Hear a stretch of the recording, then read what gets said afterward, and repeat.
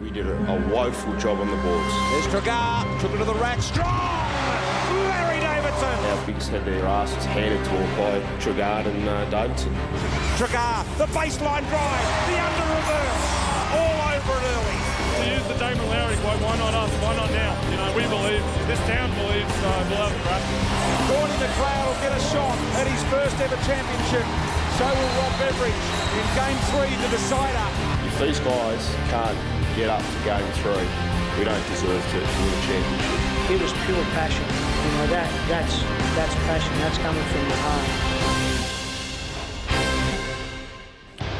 It's grand final. This is Game 3.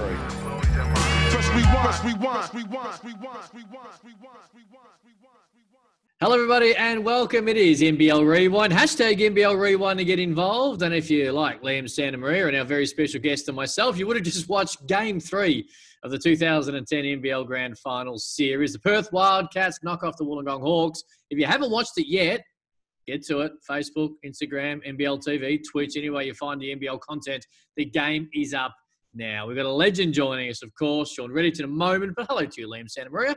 Hello, Cam. Yeah, no, enjoyed going back and watching this one. Challenge Stadium going nuts and excited to chew the fat with the scoring machine. The scoring machine, Shawn Redhage, mate. And of course, not just a legend on court, but now off court as well, you know, working with us in the media as well, doing a fantastic job. How you doing?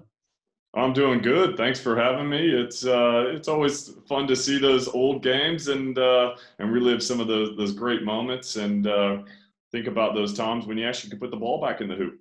Well, this is a generic question that we ask all our guests, but obviously in this COVID time, we've had a lot of time at home on the couch. How many times have you gone back and watched a game that you played in over the last couple of months? Have you done it? To be honest, I haven't really been a big fan of going back and watching those games. I've seen highlights that people will post here and there. But I guess when you've got two young kids, I guess they're 9 and 12, so not too young, but you don't get a couple hours to sit down and watch a full game, and they're not interested in seeing what their dad used to do. They're more interested in what's happening in their video games. Fair enough. All right, before we get to you and your emotions and your memories of it, is there anything one big thing that stands out for you, Liam? Because one thing slapped me in the face around this game. Oh, go ahead. Let's hear it. One massive thing. You look at the score, and my memory of it was that Perth won this game in a canter. They won game 1 fairly comfortably. I think it was double-digit, 11 points, 12 points for game 2 back in Wollongong. Leeds City decider. And going into it, my memory is that Perth, you guys just absolutely wiped the floor, which is not even really close to true. This game was won in 2 minutes at the end of the third quarter. And let's roll it here, 64-63 with 2:10 left on the clock in the third quarter, and then 14 points in 2 minutes ultimately ended the championship. And it surprised me looking back on it that the game was close that late. Shawn, yeah, you remember it that way? You know, actually, in the full game too as well, we fell behind. I think Wollongong came out and shot the lights out. I mean, we came out with so much energy and passion, and we were trying to press the way Bevo had us playing that year. You know, Damian Martin, Brad Robbins trying to get up there, full court pressure. And Wollongong was just on fire. And I remember at one stage, I think we were down 12, 15 points thinking, wow, we might be in a little bit of trouble here. And just that, you know, they were playing outstanding basketball, but I also kind of felt like there was no way they could keep that up for the full 40 minutes in front of our home crowd. So it felt like a bit of a strange game. And you're right, the times that I have gone back and watched that one, you don't realize how close it was in that third quarter before really. It was almost a bit of Kevin Lisch's coming out party. I mean, he just, he dropped down that three right at the end of the third quarter, and it was almost like the Michael Jordan moment where you just kind of throw your hands up and everything's going in now, and we're riding high. But you're right, we were in a bit of trouble at the start, and credit to Wollongong, they fought pretty hard in that game 3. We probably should give a shout out to the game clock operator, actually, because he got a head fake, 3 dribbles, a step back, and was able to hit a shot in 1.3 seconds, which is not easy to do when the clock starts when it's meant to. Well, they say WA stands for wait a while, so I think that's wait a while to start the clock when your team needs a bucket. What are your memories of that 2010 team, Shawn? Because it wasn't like you guys dominated the regular season. It was a really close, I remember, down the stretch heading into the finals, and felt like you guys were one of those teams that got it going right at the right time of the year. It was. We had so many new pieces to that team as well. Bevo came in. Wildcats almost clean shop. There wasn't too many pieces from the previous year. If I remember right, it was Paul Rogers, which he only played a few games. He got injured after game 2, I think. And then you had Stephen Way, Brad Robbins, and myself, and then the rest were all new players. So it was one of those things. You come into the season, I wasn't really sure how good we were going to be. It took us a little while to find our feet, but even going into the last game of the regular season, we had to win that game. I believe it was versus Townsville to get top spot. Had we lost that game, we would have finished 4th. The way how things were how close they were in the league at that time. And you're right, there was no dominant team. I don't think that, going into the finals, there was no one that you said that team is definitely going to win it as you have in previous years. So it was a really close competition. It was the first year going to 40 minutes as well. Yeah. 17-11 was your record. 16-12 Wollongong, 16-12 Townsville, and 16-12 the Gold Coast Blaze, and made the 4 teams of the NBL finals. So, of course, you mentioned that win in that last round got you the minor premiership, and the head-to-head played a huge part in home court advantage and seedings and matchups in that first round of the playoffs. And, yeah, it's a decade ago. It's interesting to see the Blaze, obviously, in the finals. The Wollongong we've still got, and Townsville no more, unfortunately. But, yeah, a mix them all around the country contesting that NBL championship at the end of the year. Well, someone that people don't realize as well is Wollongong was probably at one stage, I thought they were the best team in the league, but they had Taiwan McKee, who got injured. And he was their best player. And at that time, he was probably might have been the best import in the league, and he was dominating. So it could have been a different story had they been healthy as well. The emotions for you, Shawn, of getting that first title. You'd been at the Wildcats for a little while and done some really good things, but hadn't quite broken through. And what are your emotions looking back on finally getting that ring? Well, I think that obviously there's the elation of winning, and I hadn't been a part of too many championships at that part of my career, so it was a bit of a surreal experience. But also being with the Wildcats, there's a lot of relief that goes into that. I mean, there is a lot of pressure to win championships. I hadn't won one for almost 10 years there, so and I'd been there since 2005 and gotten beat in the finals every single year. So there was a bit of pressure going into that one. And I think probably the fact that we were so young. I mean, you look back at pictures of myself and Damian Martin and, we were pretty young, almost a little naive about what we had just achieved. So it was fun. I think the first one's always kind of the sweetest because you really haven't tasted being on the top of the mountain. Yeah, you mentioned that pressure, Shawn. From where we sit and fans right around the country, it's like you can fast forward the NBL season, any NBL season, and the Wildcats are in the playoffs, they're in grand finals, they're winning championships. But when you're obviously living it on a day-to-day basis, do you feel the pressure that added pressure to make sure the expectation, which is set right around the country, is met? Well, when I first signed, I really didn't know the history of the Wildcats. In my first season back 2005, we started 2-5, if I remember. And Andrew Blahoff was the owner back then, and he came in and gave the biggest spray I've ever seen. I mean, he didn't leave anyone out, including the coaches. And that was kind of the first time I really saw that we got to win. I mean, this isn't recreation basketball. This is professional basketball, and you are going to be shipped on the next flight back to the United States unless we start getting some wins on the boards. Wow. geez, to have been a fly on the wall in that locker room, Cam. Vlahovic was scary when he was on the court. We were sitting on the couch as 15-year-olds. Imagine him in an owner meeting, laying down the law to the crew. Yeah. Right, giving it to Fish too. Oh, yes. Yeah, of course. Fish, myself, Tony Ronaldson, Paul Rogers. I mean, Wow. talking about legends of the game and the club. It was, I walked out of there thinking, what have I gotten myself into here?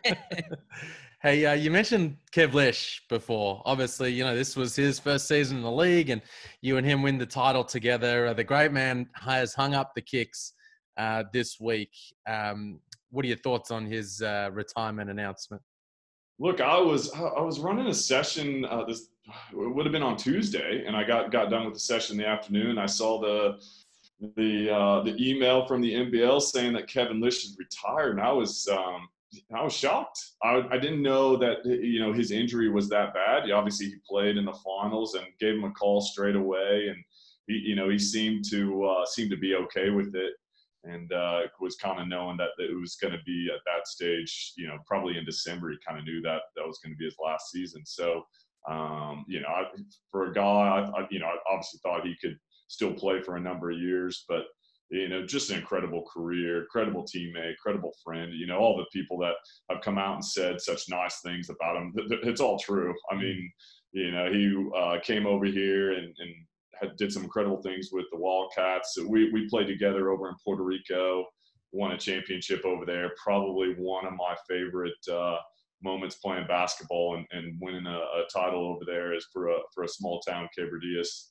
And being able to share that with him, and I was devastated when he left the Wildcats. I tried as hard as I could to convince him that things aren't very good over in Europe. You got to stay in Australia. But he's really proud of what he's been able to do in his career and how he's been able to achieve things, and proud to call him a teammate and a friend as well. He joined us on NBL Overtime on Tuesday night to speak about his career, of course, and everything going forward. And he touched on that first season, and he got here, and he was speaking about the fact that they get up to, I think you're up at Darwin at the preseason tournament, and Homicide's in his ear, and he's saying he's just this naive, new import trying to find his way. And he struggled earlier, then he hit a big three in Townsville, game winner, and it sort of set him on his way and stopped him from getting shipped back, I think were his exact words, when there's some trouble. Well, when a new import comes in, and we'll focus with Kevin Lisch here, how hard is it to be able to sort of see someone struggling, know how much pressure they're under, while also trying to find the right balance of incorporating them into the team, as well as not losing too much of focus on one guy, because you got to find form fast, don't you, if you're an import? Yeah, you do, and I'll give Bevo some credit with that. He really believed in Kevin Lisch, but he also pushed him. So Kevin, I think he's such a team player, and he'd been on good teams in college and never needed to kind of be that go-to guy. But when you're coming over and you're an import, you're expected to put up some numbers. The coaches never told me I needed to put up more shots. They're probably the opposite. But, just to encourage Kevin to be a little bit more aggressive. And when he saw that.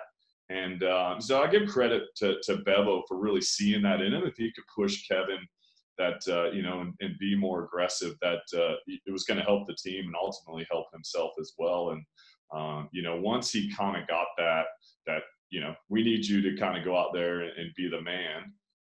He was, and he did a fantastic job. And, I've spoken to Cam Glidden the other day, and I asked him, who the best players he's played in the NBL is. And he mentioned Kevin Lisch in his prime and Bryce Cotton. So I was pretty lucky to play with both of them. And I think he's probably spot on. One more question about Kev before we move on, because there are a few people who could speak on him as well as you can.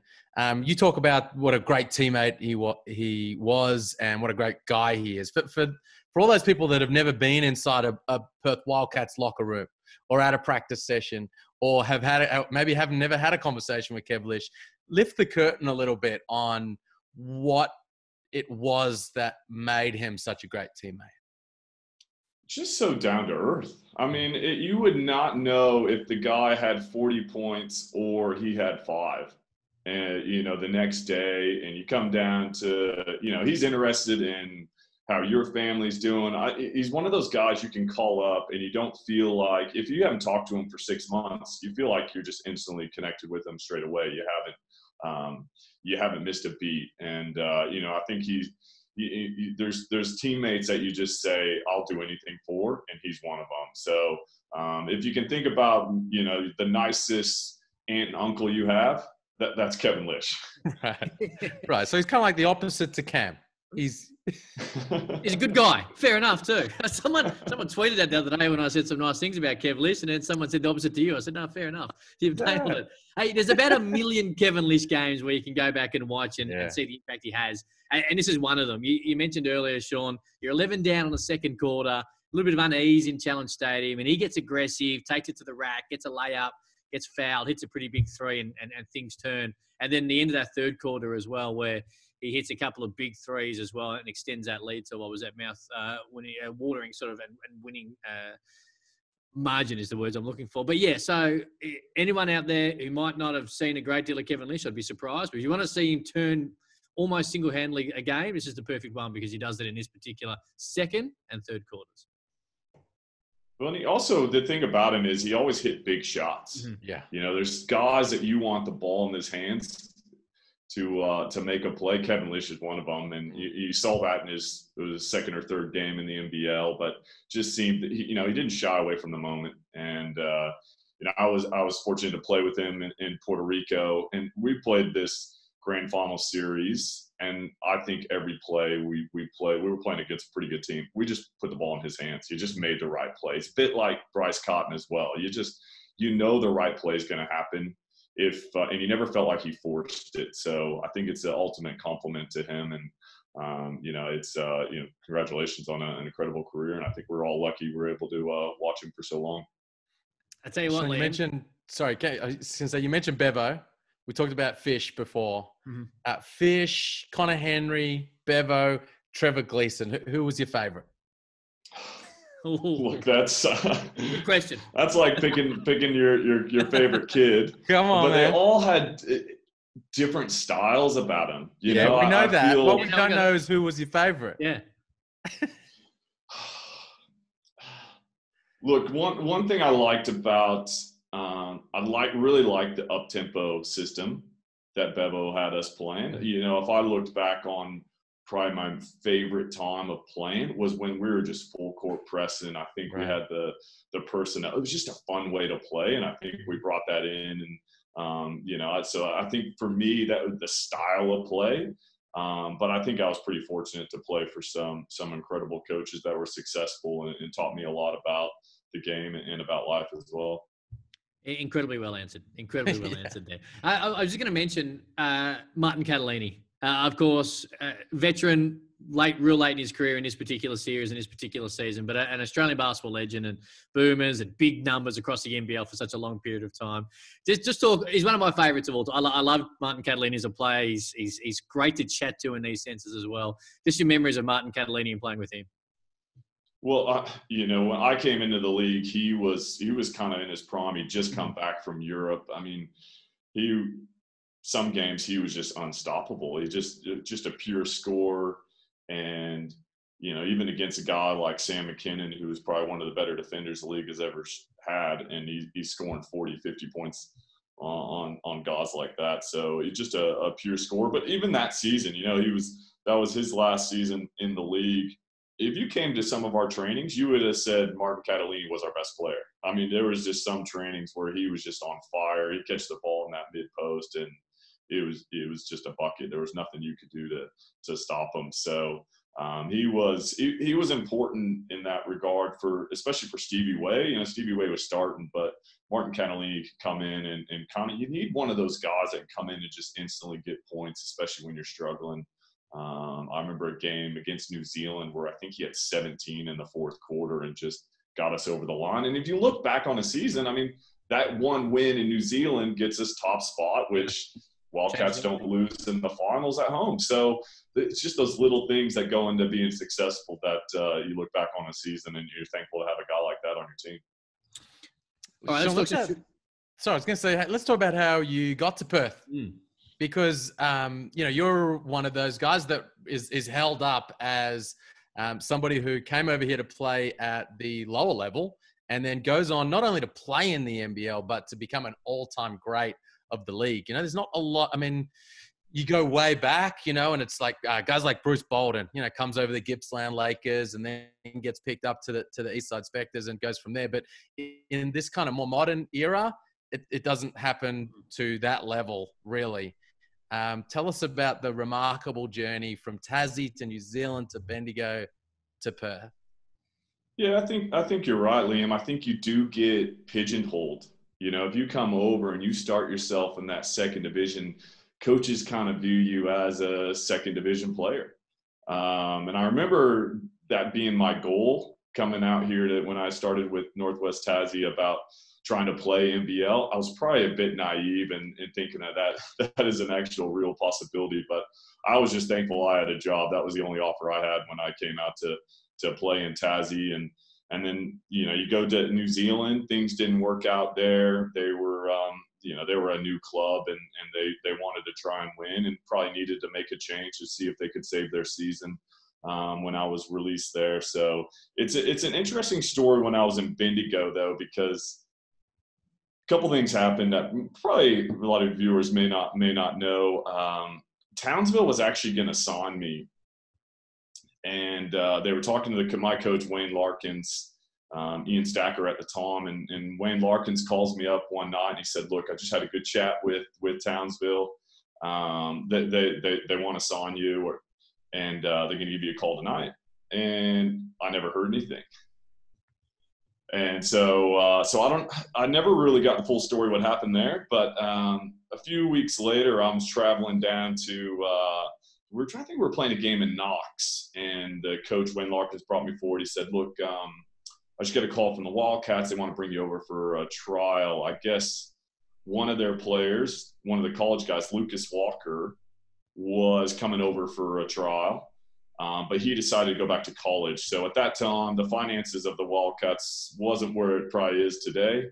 They didn't want to waste a plane ticket. So they had this ticket from Melbourne to Perth, but, well, let's just bring Shawn over. So I played the game that night, drove back, got up at like 4 a.m. to drive back to the airport to catch the early morning flight, and came over here for a 3-day trial. And I guess haven't really left ever since. So I think something that really helped you when you got to Australia is that, well, when you put up big numbers in the Seaboard in particular, you played on really good teams. Like Northwest Tasmania, you know, that national final that you just got pipped by Cairns, and then you win a national championship when you're at Bendigo. So it wasn't like you were just putting up 30 and 20 in teams and they were going 6 and 16. You were in big games, winning big tournaments or big conferences and then big titles. So I think that really helps. I think sometimes people overlook that a little bit, but when big players put up big numbers and the team is winning, there's no doubt it helps in the eyes of recruiters, I think.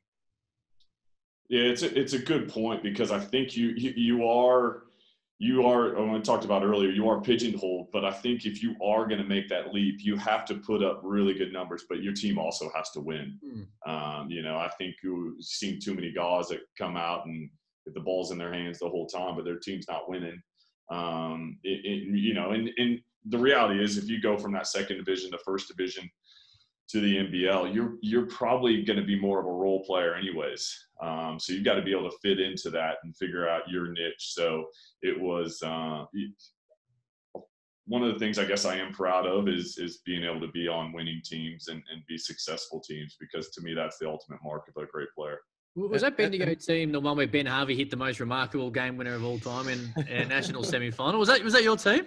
Yes, that was my team. And Ben Harvey, if you know him, he will tell you about it every time. Every time I see him, he's the first thing he said, remember that when I banked in that shot? It was amazing. That game was actually against Marcus Timmons, who replaced me at the New Zealand Breakers. So there were some interesting matchups there as well. Hey, you talk about being on successful teams and winning. I mean, the Wildcats, 34 straight trips to the finals. You played, like a dozen years for the Wildcats, and you never missed the finals, you know, winning a whole bunch of championships. Which single season Wildcats team that you played on was the best? Yeah, and don't be diplomatic this time, Shawn. That's an easy one. I'm sure you guys can probably the 2013-14 with James Ennis, you know, Jermaine Beal, Damian Martin. I mean, that team, you know, I think we started, was it 12-1? It's the most talented team. I remember walking after a training session. Somehow I got matched up with James Ennis that day, and just walking back and telling Damian Martin in the locker room, he is good. He is good. I usually, when the imports come out, I'll try and challenge them and see how they respond. I didn't know how to guard him. I didn't know what to do. Either dunked on me, hit a three. I felt like I was out on an island out there. And I just walked away just thinking, and the way we play, we just had he was an NBA player. We're lucky to have him for that one season. How much fun is that? Like the game we obviously just watched, 2010, it's a tight season and there's intrigue and drama. And if you win this game, you're here. If you lose it, you fall down here. And there's a lot to be said from a fan watching that. But when you're part of a team that good, that talented, and you probably have a real confidence level that wherever you go, into whatever gym, in either Australia or New Zealand, you're going to leave with the W. What's that feeling like? It's, I guess I never really allowed myself to kind of think I was going to walk out of the gym with a W. I had experienced so many losses, and I knew how tough the league was. But there was a sense of aura about that team that when we walked in, I knew. I looked over, Jermaine Beal was going to knock down the threes, and we just had that right chemistry. Obviously an elite talent in James Ennis, but then everyone else was Matty Knight was a beast down there, and Jesse Wagstaff. I mean, some of the games he come off the bench, I think he had 25, one game against the Sydney Kings, single-handedly destroyed them. And that's a guy coming off the bench. You just had that talent, but it was a fun season, and by far that was the best team I played on. James Ennis or Bryce Cotton? In what context? If you're a GM, yeah, the Wildcats at that you came in in your final season, Bryce, and helped take you guys from the street to the suite to the title. James, you spoke about how good he was and how influential he was on that year. I mean, and with Bryce, it wasn't just that year, right? Like, you've been able to watch him from the sidelines do his thing year after year. Like, who at their peak would be the guy you'd want on your team? If I'm building a team, I'm going to build it around Bryce Cotton, because he just makes everyone else so much better. I mean, it still blows me away that a guy like that can lead the league in scoring. And I've watched him play over 100 games now. I've never felt like he's pressing. Never felt like he's taking bad shots. Like, every shot he takes, you're like, that's a good shot. Right. It's a good shot. Or, you could see in the final series 2 years ago where they just double teamed him and he passed off, and Tarico White, and he's the happiest guy coming off the court. It didn't worry him that Tarico White won the finals MVP. They got the championship. So he's a rare breed in that. And, I think he's a rare talent that he can make everyone else around him better. And I know the Red Army is pretty excited that he's going to be back for 3 more years now. Did they have to rattle some tins the last couple of weeks to be able to get him to sign the deal? Is anyone on the streets with the Wildcats logo or anything, mate? Yeah, I was surprised there wasn't more people walking around. I probably would have been the first one out there trying to rattle the tins as well, because I love him as a player, and it would have been a huge loss for the league.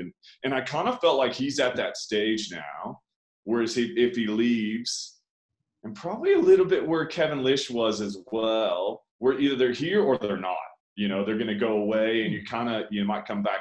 But now I feel like he can really cement his legendary status here with the Wildcats, and hopefully he can finish his career, because I think he's tasted Europe, and barring an NBA offer, I think it kind of be that next line of the Wildcat greats that have stayed here for a long time.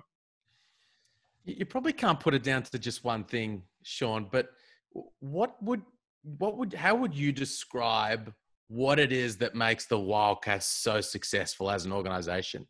A guy who played that 12 years or so there and has been around the organization ever since. You've had a bunch of different coaches, had a bunch of different players, you've had different owners. I'm sure it's a percentage of ownership and the fan support. But what do you think is probably the biggest key that separates that organization from everybody else?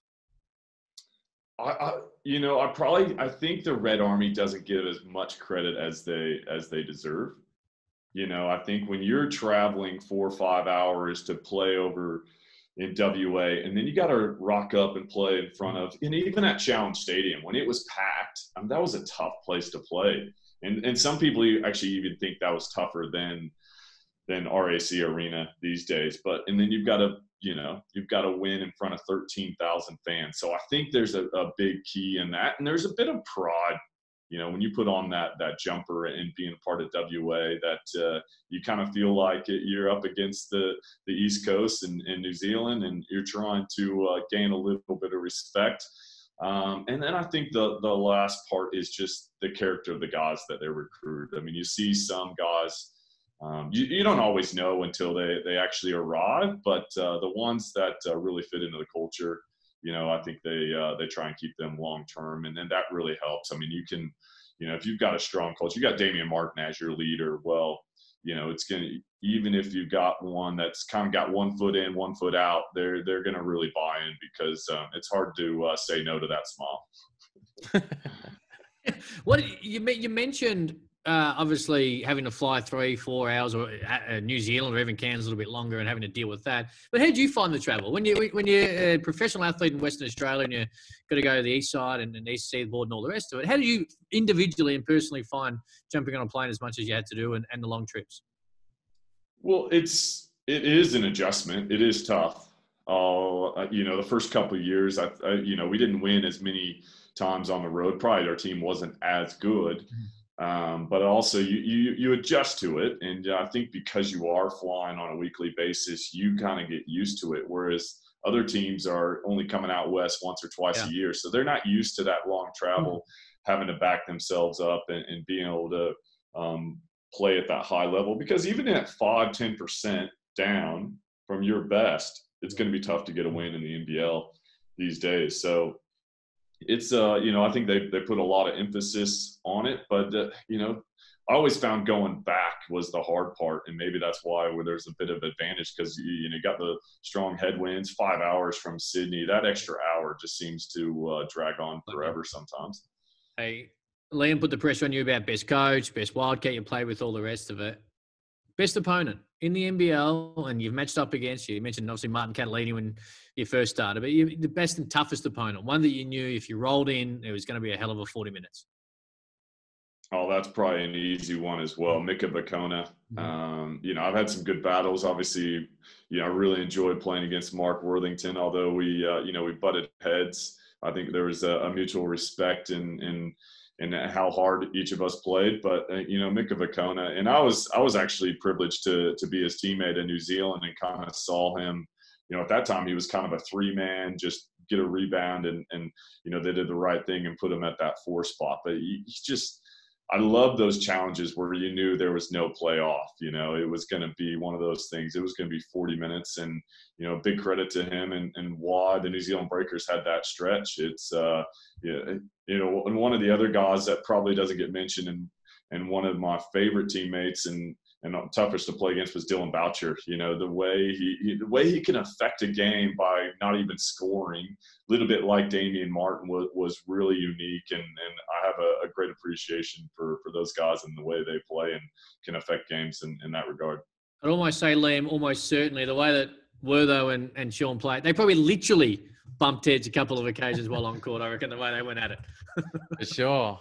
Shawn, you've got the jersey on the wall behind you there. I want to read this to you. This is from Chris Robinson, wrote this on Perth Now, March 5, 2017, just after you won that title. He wrote, "Come next summer, when the Wildcats raise their 8th banner into the rafters, Redhage's number 42 singlet will be heading up there to join it." 3 years later, does it irk you that it's not up there yet? Oh, look, you go to that arena and you see those jerseys that are up there. There's a tremendous amount of respect. It's one of those things. Look, if it happens, I'll be extremely proud, and it'll be one of the highlights of my I guess career. And I think for me though, it's those titles are the biggest things. And I'm embedded in the community here, and we'll just have to see. I don't think it's a player's prerogative. I think that's an owner's, that's the fans, that's thing. It's never been my thing to say yes, no, how I feel. I'll just say if it happens, it'd be a huge honor. You look at I love my time at the Wildcats, and tremendous amount of respect for the jerseys that are up there. Yeah, so, well, it's up to us then, Liam, isn't it? It's not if, it's when, right? It's when. Cam, Yeah, what's when. the hold? I don't know. I don't know what the hold-up is. And we're not just saying this because Shawn's here, because we had this conversation led by Corey Homicide Williams in some small part as well, around a month ago on NBL Overtime. So we understand now we know you're in the media, mate, when you answer so great questions like that, such diplomatically. But from where we sit, it's when, not if. I think anyway, Liam. I think you agree. Yeah, well, for sure. And why delay? As Chris Robinson wrote on that day, there was no reason to delay then. There's been no reason to delay ever since. Get that thing up there. Yep. Nah, agreed. Couldn't agree more. we won't Thanks, embarrass guys. I any appreciate more, the kind words. It's behind me at the moment, so they'll have to come take it. Mate, you do a wonderful job in the media. We'll talk about your podcast in a moment, but you still, of course, we see you courtside in NBL games as part of that coverage at different times as well. How do you enjoy it? How do you enjoy being a part of the media and being so close to the action and still being involved on game night? Look, I think as a player, you really miss that adrenaline, that competitiveness, but I didn't know how much I would love it. I mean, I get excited when I'm getting to the game and, sit next to Homicide and Lockie Reed, and we can have a good chat about what's happening out there on the court. And I just kind of feel like this is great. I mean, sitting courtside, I'm watching the best players in the world. And an interesting one, that one game where there was no fans in the finals, and you can just hear everything going on, and Bogut's yelling at Trevor Gleason to put in Jesse Wagstaff because he just dunked on Miles Plumlee. It was that part was fun, and you just get to see a different side. Even this year, getting to go into the huddles and just seeing how different coaches.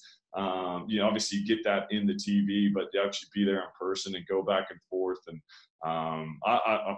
I can understand why you guys love it as well. It's it really is. You just kind of feel like you're. And the good thing is you get to still be a part of it, and a lot of the guys out there on the court. So I actually find it really fun, and it's something that you're never going to replace playing, but it's pretty close. Did you miss Corey this year? I did. We have a lot of fun with it, and it's. I think hopefully it comes through on the TV, but we really enjoy sitting there courtside and just feeling like we're, having a bit of a yawn and banter back and forth while we're watching incredible athletes get up and down. Because you were a part of that game when Homicide ripped off his jersey, and he made us do it on NBL Rewind a couple of weeks ago. So what were your thoughts of Homicide back then compared to obviously the man you work with a little bit now and have that relationship with? Yeah, well, we probably butted heads on the court as well, and that New York toughness with him and the Nebraska Cornhusker and me, we didn't like each other on the court that much, and especially when he knocked us out of the finals. John really hitting 10 threes, Homicide hitting jumpers. I mean, he never hit jumpers, and it was credit to them. They played an incredible game, and. The thing about Corey is if he won, he was going to let you know, and he let the entire Challenge Stadium know they had just beaten us. One thing you or the Wildcats as a whole have never been able to do is win the three-peat, right? And, it's the Breakers have done it, the Kings. You guys have gone back-to-back a couple of times. The team's going to have the opportunity to go after that again this year. Bryce back on deck. We wait to hear what happens with Nick Kay. We're waiting to hear word from Damian Martin. What do you think is going to be the key to getting that done? Well, there's so many factors that go into winning a championship, but I think Nick Kay is going to be a huge piece if they can get him. I know he's highly rated, but I also kind of feel like he's underrated. He's been all NBL the last 2 seasons, but just the little things that he does out on the court that doesn't always get recognized. I love him as a player and just the way he's improved since he's arrived. So I think it'll be a big key for them to get him if they can to be able to go get that 3-peat. And people are going to be gunning for him. I mean, Sydney Kings are going to be a different team. I thought they were probably one of the most talented teams I'd ever seen this past season. So, they've lost Kevin Lisch and Andrew Bogut and a few of the other guys as well. We don't know what's going to happen with Casper Ware. So it's going to be an interesting league and only 2 imports of the fact. And we still don't know if Bryce Cotton could get that citizenship. And you got to feel like if he gets that citizenship, which I'm guessing the rest of the league is hoping he doesn't, that'll make them a lot tougher as well. But there's so many things. I think a lot of it has to go down to being healthy as well. So if they can keep their stars healthy, I think that it'll give them a great chance. Yeah, there is Australian basketball fans right now torn because Bryce Cotton gets that citizenship. He's a chance to play for the Boomers. It makes them better and closer to that elusive medal at a major championship. And the Wildcats get another import. So if you are a Cairns Taipans fan, or you're a Bullets fan, you're a Kings fan, you're like, yeah, I kind of don't know I want this one to go because it definitely makes them so much better. It's not only that, Cam. It's that like the whole rest of the league for all those competitive reasons, but it's the luxury tax. Yeah, oh yes. That flows onto all the other teams. Mm-hmm. He becomes a citizen. He goes into a marquee slot. Mm-hmm. And Jack doesn't have to pour that into the pockets of all those other clubs. It's absolute game changer in a whole bunch of ways. And which, of course, it was for you, Shawn. Yeah. And the Wildcats have had so much success with that process over the years, right? Like you get there in 05, and then a couple of years later in 08, you get naturalized, and now they've got the scoring machine plus all these other guys, and that's when you start rattling off championships. Yeah, it's been a recipe for success for him, and it feels like they're replicating it again with Bryce. And I'm actually surprised other teams don't go down that route a little bit more. Once you get a guy that fits into your culture and your system, they asked me to get my citizenship and if I was willing to stay after my first year. So, and I was thankful I had a job. So I was like, yes, this is, and I'm down at the beach here and enjoying life, not having to be in the cornfields of Nebraska and thinking this is where I'm going to be for the rest of my life. So it's one of those things where I'm actually surprised more teams don't go down that route a little bit more and because it has been a successful recipe for the Wildcats. I feel like, Cam, so many games we've gone back and watched this offseason in NBL Rewind, I've had a moment where I'm like, hold on, who were the imports on this team that won this championship? Which I go back and it was Tiny Pinder, James Crawford, Ricky Grace, Pete Hansen, and it's like, hold on, which 2 of those guys were naturalized? Like it's been such a key element to so many championship teams, and if they get it done with Bryce, like this thing just becomes ridiculous. But as you touched on, Shawn, this is 100% a credit to the organisation of the Perth Wildcats, who over the course of the years have been like, well, okay. And it helps a little bit sometimes when you have that success, which adds to the confidence, which you back yourself in to be, successful year in, year out, but which might allow them to take a slight risk here that another one might not be willing to take. But you're right. Every single generation, every single decade, there seems to be a superstar that gets naturalised, which adds to the team, which leads to a championship. Yeah, it's and the thing is, Australia is such a beautiful country, New Zealand as well, that these guys that come out here, if they've experienced some tough situations in Europe where they haven't been paid, it's why people love it here. So I think it's something that can happen a lot more. They made that process a lot tougher than when I first got here. But I still think it's something that you look at what's happening in around the rest of the world. I think Australia is one of the better places to be at the moment. No doubt. And talk about sliding doors moment just on this topic of naturalized, because I think it was such an important element of Shawn's career, right? Like the fact that happened and that the team was able to build those other players around you. Sliding doors moment. the Brisbane Bullets were this close to getting that situation with Torrey Craig.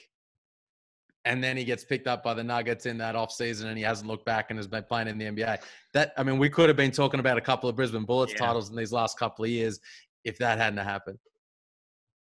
Yeah, that's an interesting one. And you talk about Torrey Craig. That's, when he was at Cairns, he was good, but I didn't think he was NBA starting material. Yeah. There's games where he's starting in NBA and putting up good minutes and numbers. So I think it's a huge credit to how tough this league is. I mean, he was backing up Stephen Way. A couple of years later, he's in the NBA. So it's a credit to the talent, and it's something I've probably been fortunate to be here in 05 and now see where it is now. It's the talent level we have in this league. I know we say it each year and we say it, but it is pretty spectacular. I mean, there's some games I'm watching, I'm like, I don't even know if I'd get on the court, back in my prime with the way how good these guys are and how athletic and how exceptional their skills are. I'm fairly confident you'd still be able to play a couple of minutes late, Shawn, on any team in the NBL right now in your prime. Just on Torrey Craig, you played big minutes, starting minutes for a really good team too in Denver over there. So it's not like he just wanders in and plays for a lower team. All right, before I let you go, mate, your podcast, is it still cracking along? And then we've had the enforced break. Tell us a little bit about your podcast and give it a plug.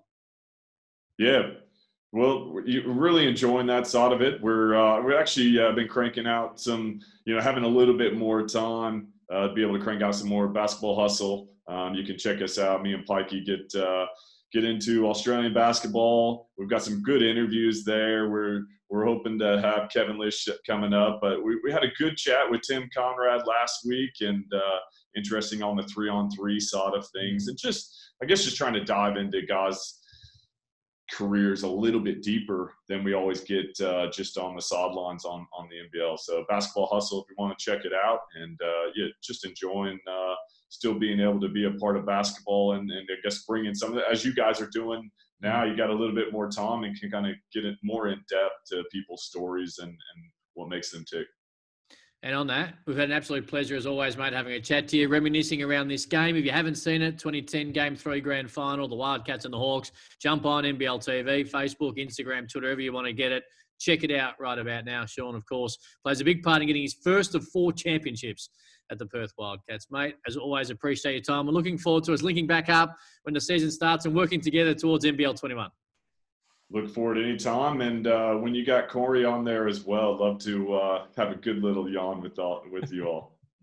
Done. Consider it done. Hashtag NBL Rewind to get involved. NBL Overtime back next Tuesday. Liam Santamaria, thank you.